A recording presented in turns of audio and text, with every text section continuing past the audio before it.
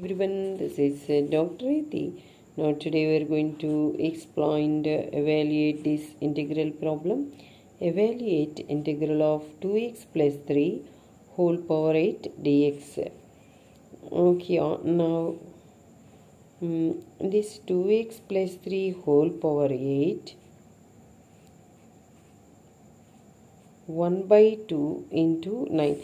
I mean here suppose using the formula integral of x power n.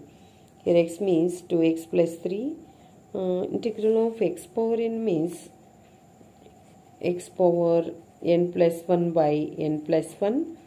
So 2x plus 3 whole power 8 plus 1. That is 2x plus 3 whole power 9 by 9. Here also 8 plus 1. 9. Again 2x plus 3 differentiate here 2. Therefore 2x plus 3 whole power 9 by 9. This is integration by here I denominator 1 by 2. That is 1 by 18 into 2x plus 3 whole power 9.